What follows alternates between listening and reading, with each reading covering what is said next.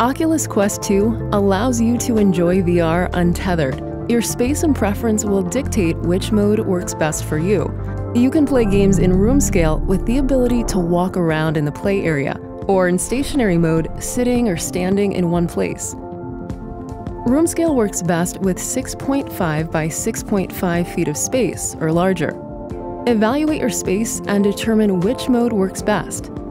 First, let's find a play area in a well-lit room and clear as much space as possible. Remove any obstacles which you might collide with while you're in your virtual environment, and take note of any overhead hazards. Avoid use of the headset in, near, or under areas, objects, pets, or other things that could cause injury. The first step in Guardian setup is to calibrate tracking by setting the floor. To calibrate and set the height of the floor, gently lower your controller to the ground and look at it. You should see a virtual grid appear near the floor.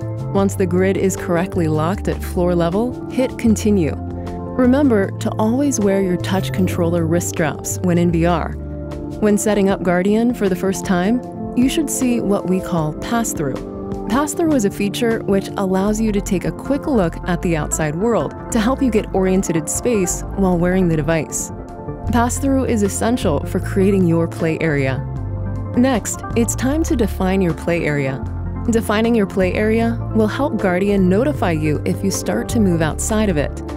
Point the controller at the ground and use the trigger button on the controller to trace a play area. Be sure to leave extra space between your play area and your walls, furniture, or other obstructions.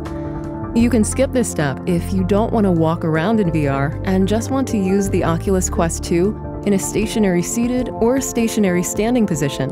Once you hit Continue, you'll see the blue Guardian boundary tracing your play area. You'll get a warning if you get too close to the edge of this area or step outside. Check that this boundary is correctly positioned and clear of any obstructions. If Guardian isn't drawn correctly, or you want to change the size or shape of the boundary, click the back arrow to restart the Guardian setup. To learn more about your Oculus Quest 2, check out the Oculus support site. Thanks for watching. We'll see you in VR.